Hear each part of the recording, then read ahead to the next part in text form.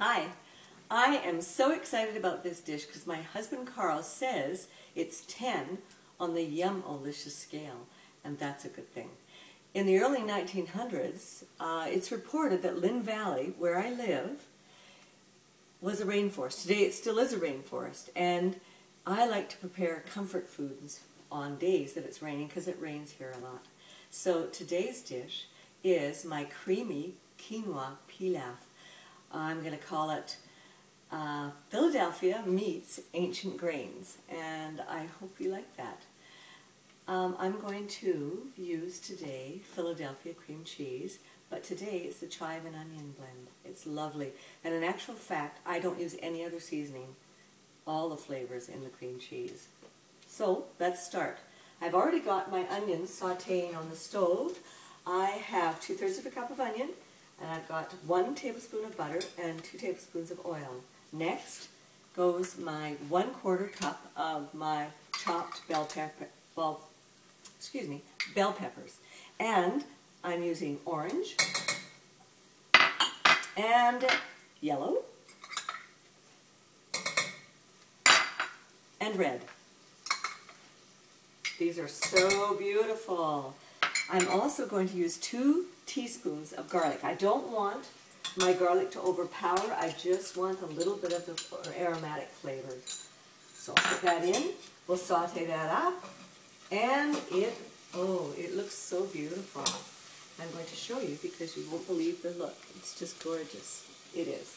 So, here we go. Now, on to my pilaf stage. I take my quinoa, and I know my quinoa is here somewhere. Just a second. Voila, my quinoa.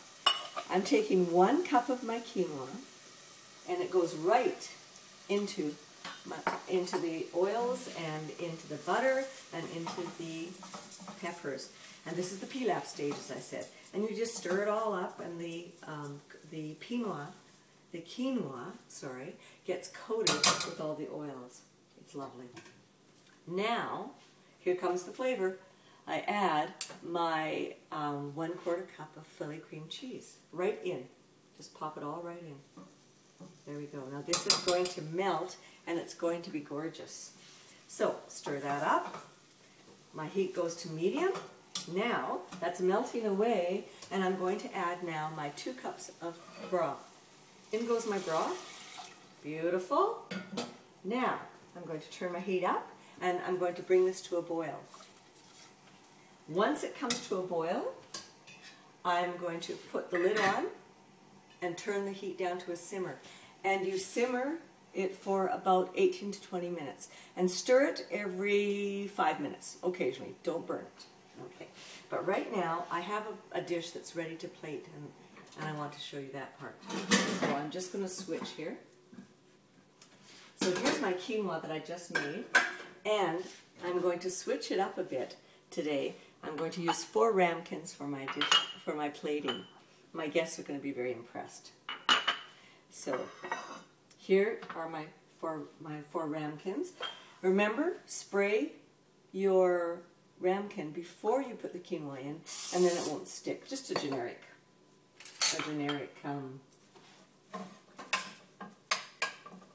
spray.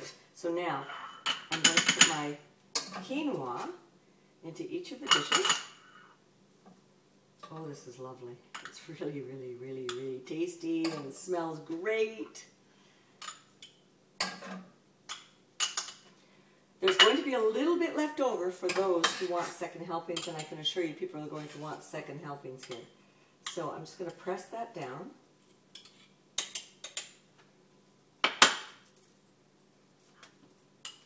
Just there's a little bit left over in the pan, but not much. Press it right down so that each of the ramekins has the exact same serving.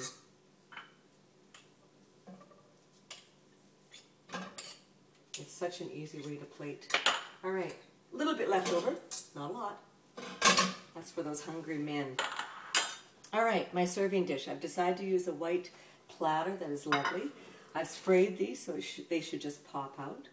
Just with a knife, just ease them out. There we go. They're beautiful. It looks really good, doesn't it? Sorry about the noise. This granite is very noisy. So, here we go. We've got the 4 mounds of quinoa, and it's lovely. Now, into the microwave is another 1/4 cup of your Philadelphia cream cheese, your chive and onion, just a quick 10 seconds, and then I'm going to garnish with my leftover peppers and something I call it's a pepper triangle. They look like this, close up, and they're going to go on top of my mounds of quinoa. So with a spoon, I just want a little dollop of the cream cheese on top of each of the quinoa. Oh, that's perfect, perfect, perfect, perfect. And this will not only add to the taste because it's delicious, but it'll also be a base for your garnish.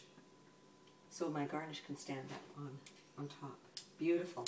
Before I put the red pepper on, I want to just garnish with a few sticks of chives just out the side because it's a nice look. The green chives out of my garden, of course. I have that on the website, a picture of my chives. Now, my triangle goes on the top. There we go.